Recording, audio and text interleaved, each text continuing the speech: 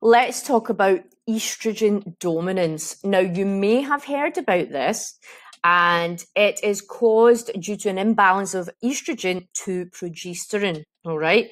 And this is known as estrogen dominance. So, let's talk more about this. So, you may be thinking, or you may have been told that you are estrogen dominant.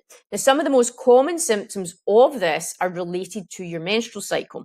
So things like irregular periods can be a sign of estrogen dominance. Now, you may also be suffering from some of these symptoms. So decreased libido, you may be low in energy. Are you suffering from mood swings? Are you having trouble sleeping? We talked about before, headaches and migraines. Feelings of anxiety or depression, very common with these hormonal changes going on. Irregular or abnormal fast, slow heart rates as well. So this is something you can go and speak to your doctor about. Weight gain, allergy symptoms that you didn't have before, hair starting to thin out, vaginal dryness, fibrocystic breasts, and also things like digestive issues. So are you starting to get constipation, bloating, heartburn? All of these things can be a sign. Joint pain as well.